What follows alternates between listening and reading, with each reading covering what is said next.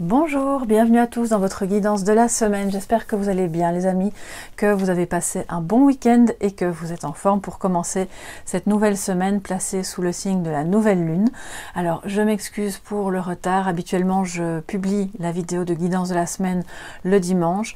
Comme je l'ai indiqué ce matin dans l'onglet communauté, il y a eu, j'ai eu un week-end bien rempli et un surplus de travail, ce qui est très bien, hein, il n'y a pas de souci. Mais donc voilà, j'arrive un petit peu en retard, mais je tenais à ce que ce soit publié avant la nouvelle lune, puisque voilà, ce sont des énergies un peu particulières qui sont propices au changement, au renouveau, à vos projets, à tout ce qui vous tient à cœur. Donc on va voir quelles sont les énergies pour cette semaine. Je vais faire comme la semaine passée, un tirage en croix, les énergies dominantes avec l'oracle, et puis on va recouvrir en guidance lunaire avec l'oracle de la lunologie, voilà, et puis quelques cartes pour le domaine sentimental. Alors bienvenue à tous, hein, vraiment ça me fait chaud au cœur de voir que la chaîne grandit, que les contenus vous plaisent. N'hésitez pas à vous abonner, bien sûr, si ce n'est pas encore fait, en activant la clochette pour être tenu au courant des prochaines publications. Et on va tout de suite commencer avec les énergies dominantes pour cette semaine qui va donc, alors si je ne me trompe pas, c'est jusqu'au dimanche 16, voilà, donc on est le 10, voilà, c'est à partir du moment où je tourne la vidéo, on est le lundi après-midi, voilà, et jusqu'au 16, quelles sont les énergies dominantes pour vous tous qui regardez la vidéo, qui passez par là, qui êtes abonnés ou... Alors on a l'autorité, ah, d'accord, elle est déjà sortie dans la guidance, dans une des guidances la semaine passée. Hein. Je vais encore en prendre deux. L'énergie dominante de cette semaine. Voilà, la deuxième. L'autorité, la destinée. Et ensuite une petite troisième pour compléter. Le nouvel amour. Voilà, ça commence bien, là, c'est vraiment... alors, j'espère que vous les voyez bien, je vais quand même vous les montrer. Voilà, l'autorité qui nous rappelle l'empereur. Hein. Je pense que c'est une semaine où si vous avez des projets ou un amour naissant ou besoin de... Alors, avec la destinée, c'est quand même... voilà, peut-être vous allez rencontrer la personne de votre cœur qui sera vraiment... la bonne personne, qui sait, en tout cas si c'est le cas vraiment, c'est tout ce que je vous souhaite, mais ça va peut-être vous demander de parvenir à vous affirmer, de parvenir à oser prendre des décisions, à baliser votre chemin. C'est peut-être aussi une carte qui vous indique que pour pouvoir avancer sur votre chemin, sur votre destinée, et voilà, et rencontrer ce nouvel amour. Pour moi, ça ne parle pas que d'amour, cette carte, mais on y viendra après. Il vous faut plus de confiance en vous. C'est une semaine où vraiment on vous invite à vous poser un instant pour parvenir à savoir exactement ce que vous voulez, aller savoir dans quel sens on va, et ce dont vous avez vraiment besoin. D'accord? Ce nouvel amour est... Alors, si c'est un amour qui vous est destiné, je pense que vous allez tout de suite le sentir. Hein, ce sont des choses qui ne vous trompent pas. C'est une vibration différente. Voilà. Je pense que celles et ceux qui parmi vous ont déjà vécu cette expérience le savent. Pour les autres, c'est vraiment se dire que c'est un chemin qui demande du travail. C'est peut-être un chemin qui vous demande de vous dégager de toute forme d'autorité qui se met en travers aussi de votre possibilité de vous ouvrir à quelqu'un d'autre, à ce nouvel amour. Parce que si vous êtes encore attaché, soit au père de vos enfants ou de votre enfant, si c'est un ex-compagnon, soit à des préceptes qui ont un rapport avec votre éducation et donc avec la notion de père, ça peut aussi vous freiner. Voilà. Donc, il y a quelque chose par rapport à l'autorité cette semaine, au fait de s'affirmer, mais aussi de se détacher de ce qui n'est plus bon pour vous, bien entendu. Et on voit que non seulement l'amour est sur votre chemin, cette coupe, elle est vraiment là, elle déborde, il y a un arc-en-ciel derrière, donc je pense qu'on est sur un chemin chanceux, mais c'est aussi par rapport à une activité qui vous tient à cœur. C'est le fait d'avoir ce coup de cœur pour quelque chose où vous sentez que c'est vraiment votre chemin. Donc vous devez y aller vraiment avec confiance, avec force, avec autorité, mais une autorité bienveillante, hein, qui n'est pas tyrannique, qui est simplement, qui reflète une certaine assurance. Alors ça, c'est vraiment un beau programme. On va maintenant voir avec le tarot. Hein, quels sont. Donc j'utilise le tarot Marseille Waite et les jeux que j'utilise sont en barre d'informations. Vous déroulez le menu sous la vidéo et vous trouverez les liens vers tous les jeux que j'utilise. Alors quand il n'y a pas de lien, je note le site sur lequel j'ai trouvé le jeu. Voilà. Alors, quelles sont donc les énergies positives, négatives, ce qui va vous accompagner, la résultante aussi pour toute cette semaine de nouvelle lune, mais pas que, voilà. Qu'est-ce qui ressort pour vous, mes chers amis, dans cette semaine du 10 au 16? J'ai l'impression que le jeu est un peu endormi, voilà. Alors, positif, en négatif.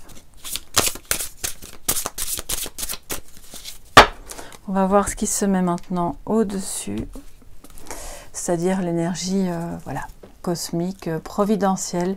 Vous interprétez ça comme vous le souhaitez. Donc on va les retourner. L'as de bâton, nouvel amour, as de bâton, je pense que voilà. Alors on y reviendra après. Hein. En positif, donc en négatif, nous avons le 3. Voilà, le 3 de bâton. Ça fait quand même beaucoup de bâtons. Hein. Et puis le résultat, c'est le 4. Le 4 de coupe et le roi des épées en synthèse. Alors je recouvrirai après avec l'oracle de la lunologie. Bien, donc ce qui est positif, c'est que vous avez vraiment vous voyez, cette étincelle, cette envie, ce nouveau désir, soit quelque chose qui redémarre avec une certaine passion entre vous et la personne de votre cœur, soit par rapport à une activité. Il y a beaucoup de bâtons, il y a beaucoup de passion, il y a un intérêt vraiment très prononcé qui, je le pense, est plus dirigé vers une activité, quelque chose qui vous passionne, qui vous tient à cœur, qui va vous permettre de... Alors, je ne vais pas dire d'asseoir votre autorité, parce que ça fait un peu... bon, c'est peut-être un peu trop dominant, mais qui va permettre de renforcer votre assurance, voilà. Donc, cet as de bâton vient vous dire que vous avez maintenant un nouveau départ.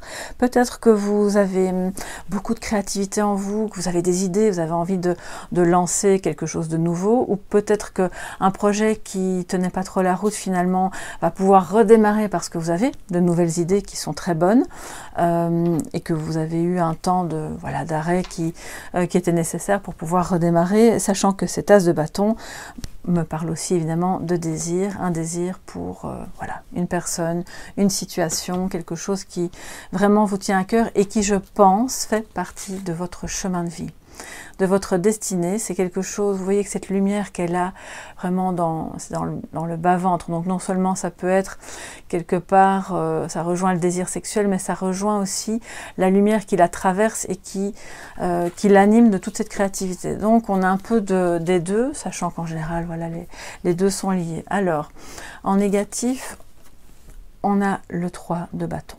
Bon, on reste dans les bâtons, on reste dans le... peut-être dans la créativité, mais dans la passion, dans l'intérêt que vous portez à quelque chose qui vous nourrit vraiment de l'intérieur. Sauf qu'avec ce 3 de bâton, il y a peut-être une difficulté qui rejoint alors cette carte qui vous invite à baliser le chemin. On ne sait pas trop comment prévoir les choses.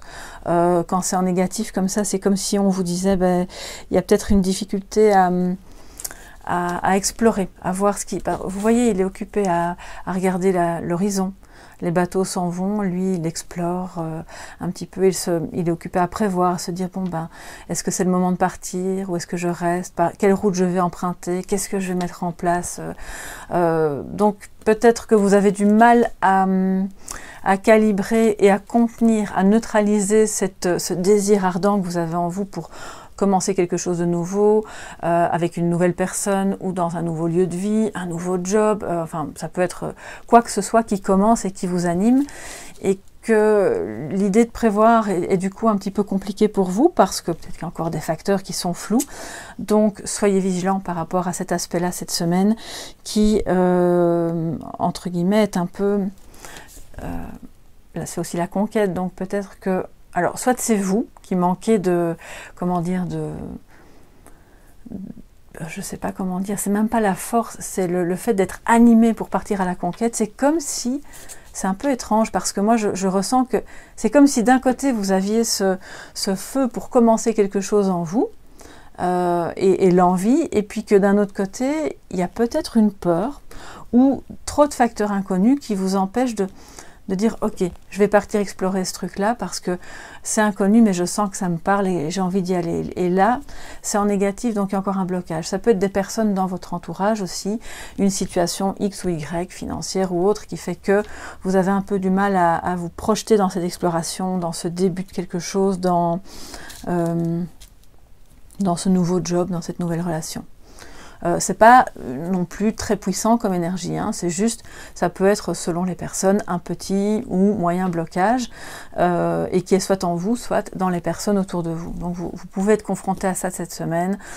Ça peut être aussi pour moi, par extension, hein, donc là j'élargis un petit peu l'interprétation, quand je vois les deux l'une à côté de l'autre, en positif et en négatif, c'est comme si peut-être il y a des gens autour de vous, dans votre entourage proche, qui vous disent oui, c'est très bien tout ça, hein, c'est bien beau, mais attention, tu risques de...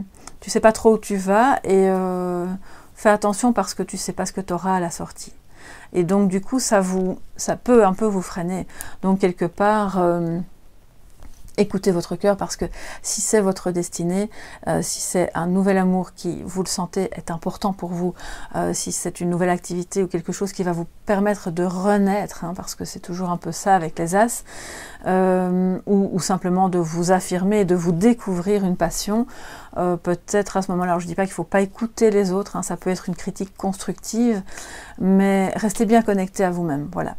Alors, au-dessus de vous, on a le 7 de bâton, voilà, donc on reste dans l'énergie, hein, de la passion, de l'intérêt pour les choses, pour une personne, enfin voilà, c'est du travail, hein, le 7 de bâton. Vous voyez les plantes, il faut de la patience, on va récolter les fruits un jour, certes, mais tout va pas arriver tout de suite, du jour au lendemain, même si l'envie, le feu est là, il y a quelque chose là à cultiver, une certaine endurance dont il va falloir faire preuve, parce que peut-être c'est un nouveau défi qui se présente à vous cette semaine, dans n'importe quel domaine que ça puisse être, hein, évidemment, ça c'est à vous, vous voyez à quoi ça peut se rapporter dans votre propre vie. Mais autant le départ peut être fulgurant et évident, comme une évidence dans votre esprit, autant les résultats vont demander du temps, de la détermination, de la patience, de ne pas abandonner en cours de route, qu'est-ce que je pourrais vous dire d'autre, de ne pas lâcher prise, parce que quelque part l'autorité c'est aussi, tel l'empereur, celui qui a confiance qu'au bout du chemin, il y aura vraiment un beau résultat, même si on ne voit pas tout de suite où ça mène, et même si on a une petite difficulté pour oser entrer dans cette exploration, dans cette... Et alors j'ai le mot conquête là qui me vient, donc peut-être que c'est un peu, quelque part pour vous dans votre vie actuellement, comme une forme de conquête. Ça peut être un petit défi, mais qui est très important pour vous, et qui aux yeux des autres, ça paraît comme rien du tout, mais pour vous c'est important. Donc pour pouvoir le mener à bien, on voit que vous allez être accompagné de cette énergie de patience, d'endurance, de détermination, et de... On ne peut pas être déterminé et endurant si on n'a pas un objectif, hein, bien sûr. Donc une fois que le feu est là, c'est de retrouver vos esprits pour fixer des objectifs réalisables, pour pas que ça parte dans tous les sens et que finalement vous vous dispersiez et que vous vous découragiez. C'est aussi ça que ça veut dire. Donc c'est une énergie qui est au-dessus de vous, qui vous accompagne, et c'est très bien, c'est super. Ça va vous permettre de passer outre, je pense, le petit blocage avec le 3 de bâton. Alors, en résultante, nous avons le 4 de coupe. Alors bon, le 4 de coupe, c'est un petit peu... pour moi, il y a comme le refus de l'amour. Vous voyez, on lui tend une coupe et il ferme les yeux, il croise les bras. Il n'est pas dans une position très réceptive, on peut le dire.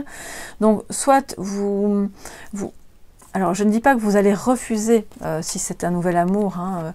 Je pense que peut-être vous allez être dans cette hésitation, vous voyez, de se dire est-ce que je vais accepter cette coupe, est-ce que je la prends, est-ce que bon, moi j'ai eu des mauvaises expériences avant, j'ai pas trop envie de nouveau de me risquer. C'est un peu l'ambiance générale là, vous voyez, et il est assis là en se disant on verra bien, je verrai ça plus tard, pour le moment ça m'intéresse pas trop.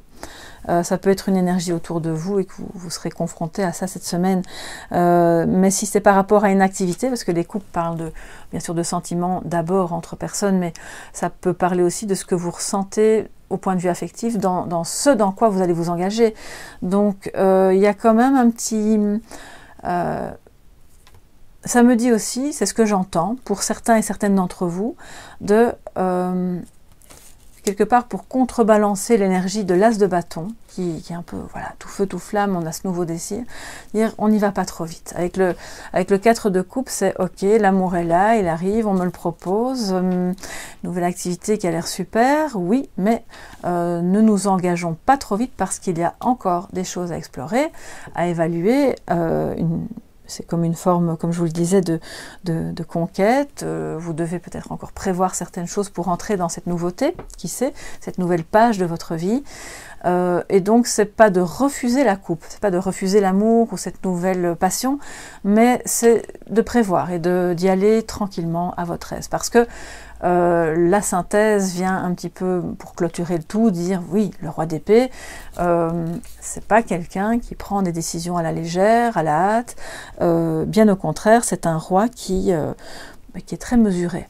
Voilà, il analyse, il sait pourquoi il dit ou fait ce qu'il va dire ou faire, il a un regard, il regarde bien les choses en face, de manière très objective, avec comme toujours dans la série des épées, c'est le mental, mais donc c'est une intelligence très... on analyse froidement les choses, voilà. Donc il n'y a pas ici... ça vient contrebalancer vraiment, voilà, il y a beaucoup de passion, il y a peut-être quelque chose qui commence, qui se met en route dans un domaine de votre vie, et on vous dit, oui, c'est super, mais attention, on prévoit, on analyse, on voit ce qui est réellement bon, ce qui fait partie de votre destinée, où vous sentez vraiment intérieurement que c'est pour vous, et le reste, on va peut-être le laisser de côté, de manière avec ces deux-là, à bien baliser le chemin, à explorer, à partir... avec l'esprit du conquérant qui a confiance en lui et qui sait aussi que ça va demander du temps, du travail et de la persévérance. Donc voilà, j'espère que vous me direz quoi sous la vidéo, vous pouvez revenir même en fin de semaine, ça me fait toujours plaisir d'avoir de vos nouvelles et de savoir ce qu'il en est pour vous. Alors maintenant avec la nouvelle lune, parce que évidemment cette nouvelle lune parle de nouveaux projets, de nouveaux amours, de tout ce qui peut commencer, se mettre en place, de ce que vous avez envie de voir se réaliser dans votre vie. Donc l'as de bâton, c'est vraiment typiquement une énergie de nouvelle lune. Et je vais recouvrir les cartes avec cet oracle-ci pour avoir un message complémentaire pour cette semaine du 10 au 16 en fonction des énergies de la nouvelle lune. Donc pour vous tous qui passez par là ou qui suivez régulièrement les vidéos. Alors, je les mets, voilà, comme elles arrivent. Hein. Alors, qu'est-ce que ça nous dit pour vous cette semaine? Donc ici, vous êtes suffisamment bien. L'as de bâton, ce désir, ce nouveau désir, cette nouvelle activité, ce nouveau départ, hein, c'est vraiment ça, peut être vécu en confiance, tout en prévoyant certaines choses, parce que vous avez les compétences, vous avez, si c'est par rapport à l'amour, vous avez ce qu'il faut en vous, et en apparence aussi, pour non seulement pour attirer ce nouvel amour, mais pour lui plaire, pour être bien avec, pour être, et puis dans cette si c'est une activité professionnelle, pour être suffisamment compétent, sûr de vous pour y aller, d'accord? Donc ne soyez pas dans le doute, voilà, c'est ça que ça nous dit, parce que vous avez ce qu'il faut pour ce nouveau départ. Alors en négatif, pour recouvrir le 3, qu'est-ce qu'on a? On reste avec la Vierge, hein, vous voyez, il y a une énergie un peu... alors... la Vierge, c'est un peu plus terrien, de nouveau, vous voyez, on reste dans les bâtons, dans la terre, dans peut-être le matériel, le concret, la réalisation, hein, c'est la nouvelle lune.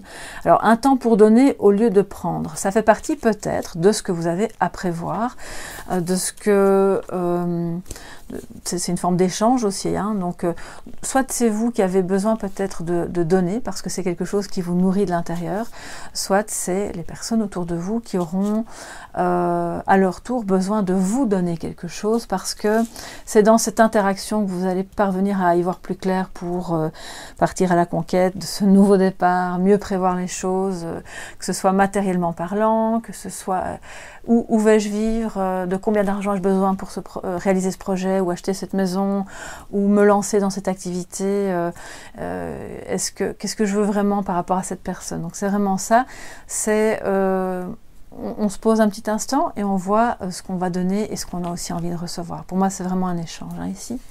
Alors, au-dessus, j'espère que vous les voyez bien. Je vais mettre les petites poupées à souci au-dessus. Elles sont là pour vous et pour moi, hein, pour éloigner les énergies négatives.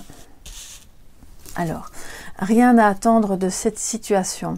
Alors bon, ça paraît comme ça un peu, je suis en train de m'engager dans quelque chose qui sert à rien, qui est stérile, qui ne va me mener nulle part, soit avec une personne, soit avec un nouveau job, mais non, rien à attendre de cette situation. Juste à côté du 7 de bâton, ça veut vraiment dire ne soyez pas trop impatient, ça ne va pas donner un résultat tout de suite, rien à attendre maintenant, soyez persévérants, continuez votre chemin, continuez d'y croire parce que c'est votre destinée. C'est ce que j'entends. Et à un moment donné, vous allez fatalement récolter les fruits de vos actions, de vos pensées les plus positives possibles. Parce que vous le savez, si vous êtes sur cette chaîne, je le dis souvent, on attire à soi ce qu'on pense, ce qu'on est, bien sûr aussi. Ce qui fait que si vous passez beaucoup de temps à vous dire je ne veux plus de ceci ou je ne veux plus de cela, il y a de fortes chances que malheureusement ça revienne à vous, d'accord? Donc si vous êtes vraiment décidé à faire ce nouveau départ, à le vivre, à être dans quelque chose de beau, de lumineux, de riche intérieurement, hein, nouvel amour, c'est ce qui vous comble de joie aussi, eh bien pensez en termes positifs par rapport à ça, dans vos intentions, ne vous focalisez pas sur ce que vous ne voulez plus, portez votre attention uniquement sur ce que vous désirez, comme si vous l'aviez déjà acquis, tout en continuant d'y travailler. Oui, c'est ça. Donc, c'est pas rien à attendre globalement de la situation, c'est rien à attendre là, tout de suite, maintenant. On va recouvrir alors celle-ci. Je crois que j'ai mis le jeu totalement à l'envers, voilà. Croyez en l'impossible. Ok, donc sur le 4 de coupe, il hésite un peu, il ne sait pas s'il va prendre la coupe, est-ce que je vais accepter cet amour, cette offre, ce nouveau job, cette maison, qu'est-ce que je fais, je ne suis pas sûre. Mais oui, croyez-y, parce que c'est la première carte qui est sortie, c'est l'autorité, c'est la confiance, confiance en vous, vous allez y arriver, ça va prendre du temps, ça va demander que vous y mettiez, que vous vous investissiez, dans tous les sens du terme, dans ce nouveau départ, et donc vous allez y arriver. Vous pouvez accepter cette coupe tout en analysant froidement et de manière très logique ce dont vous avez besoin et ce qui pourrait être plus risqué et qu'il vaut mieux laisser sur le côté. Et puis alors après, vous allez voir que les choses se réalisent, hein.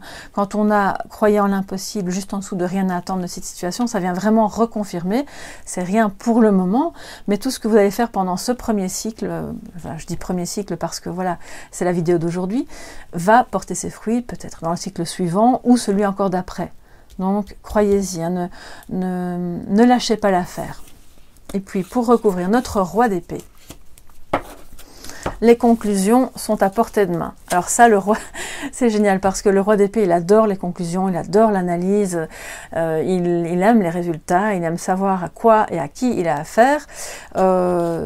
Donc, il a dépassé le stade du 3 de bâton qui explore, qui va quelque part, il prévoit, il part à la conquête, mais en même temps, après, c'est ok, on met sur la table tous les résultats. Et on voit, on fait le bilan quelque part.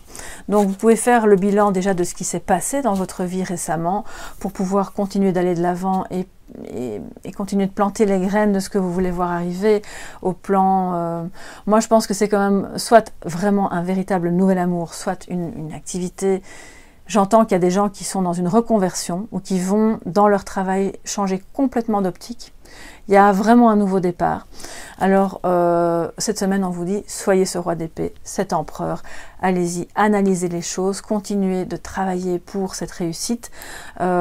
Acceptez ce nouvel amour qui arrive à vous, tout en n'étant pas trop dans l'empressement non plus.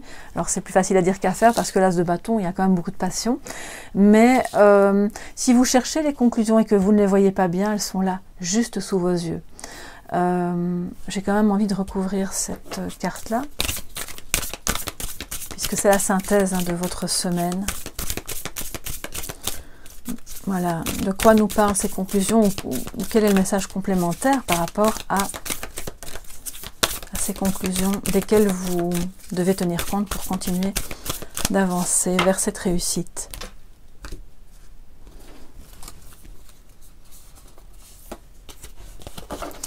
L'énergie gagne de la vitesse.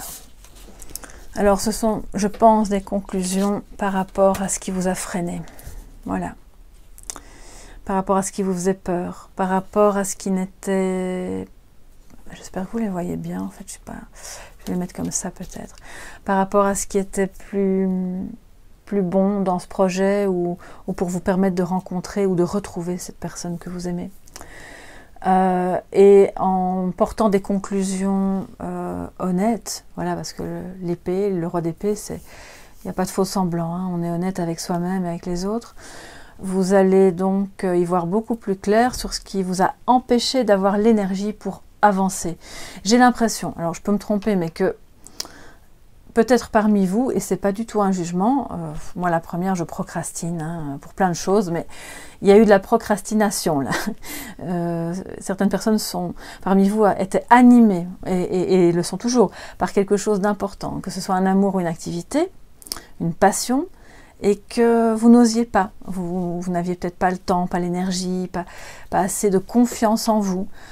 Et maintenant, en fait, parce que vous retrouvez confiance en vous, que vous y allez franco sur votre chemin, eh bien, l'énergie, les vibrations remontent et ça vous apporte ce que vous recherchez. Les conclusions nécessaires pour pouvoir avancer et enfin réaliser. Parce qu'avec autant de bâtons, autant vous dire qu'on n'est pas que dans le mental. Là, on est vraiment dans la réalisation. Mais ça demande de la persévérance. Voilà, vous allez y arriver, vous devez y croire, ça va se faire, mais il faudra persévérer. Donc c'est vraiment un beau tirage, voilà, quelque part qui vous dit de garder espoir et de ne pas procrastiner, hein, d'y aller. Chaque petit pas que vous allez faire, petite action, petit apprentissage, une rencontre, je m'ouvre à l'autre, voilà, quelque chose de concret où vous plantez chaque fois des bâtons, eh bien vous allez voir que ça va vous rebooster, mais complètement, hein, parce que l'autorité, c'est un personnage qui ne manque pas d'énergie, que du contraire, et on le voit, l'énergie gagne de la vitesse. Donc vous allez vibrer, je pense, un peu plus haut cette semaine, surtout si vous avez été un petit peu fatigué ou peut-être découragé parce que trop de doutes et d'hésitation, ou parce que vous aviez l'impression que, sur un plan plus large, c'est aussi une carte qui me dit, il y a des personnes parmi vous qui pensent que l'amour, c'est pas pour elles. L'amour se refuse à elles. Mais au fond, quelque part, on est tous un peu responsable des choix que l'on fait, et même inconsciemment, même indirectement, c'est une part de nous-mêmes qui refuse cet amour, d'accord? Parce qu'il y a, voilà, encore des peurs. Alors, justement, par rapport à l'amour, puisque ça parle de ça aussi dans ce tirage, je vais prendre 3 cartes supplémentaires et voir ce que ça vous dit, ce que ça nous dit, pardon, pour votre semaine. Quels sont les messages de guidance sentimentale pour tous mes chers amis qui êtes sur Soleil Levant, donc du 10 au 16. Alors, en dos, nous avons la durée. Voilà, ça rappelle un peu la notion de temps, de croire en l'impossible. Les choses prennent du temps. Ça ne doit pas être source de doute ou de découragement. Voilà, c'est quelque chose qui est là, hein, je vais faire la coupe, qui va vous demander de vous accrocher, je pense. Et Voilà, confiance. Ben voilà, je pense que quand ça commence à tourner en boucle dans un tirage, c'est que c'est le principal message.